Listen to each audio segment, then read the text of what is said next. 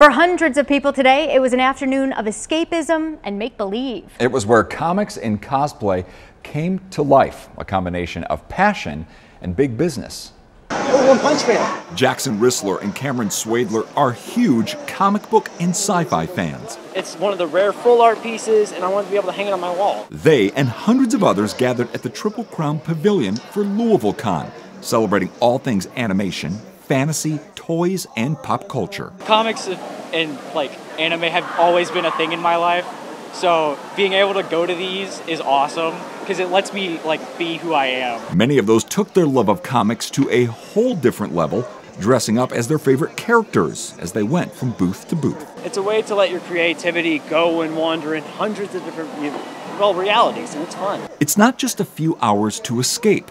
For the vendors here, comic conventions are huge business. This Spider-Man comic, $30,000. The value of comics along this wall alone, more than $1 million.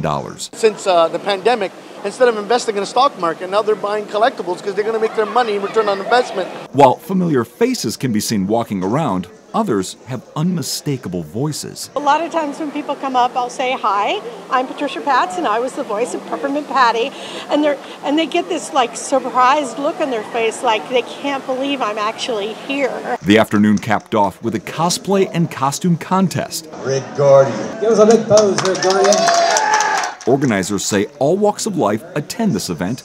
Some are teachers, doctors, accountants, and even judges. They'll dress up the whole family and come up for the day, enjoy themselves. They love getting their pictures taken with people. It's a part of your childhood that you love, and now it's rare, so now you can cherish it.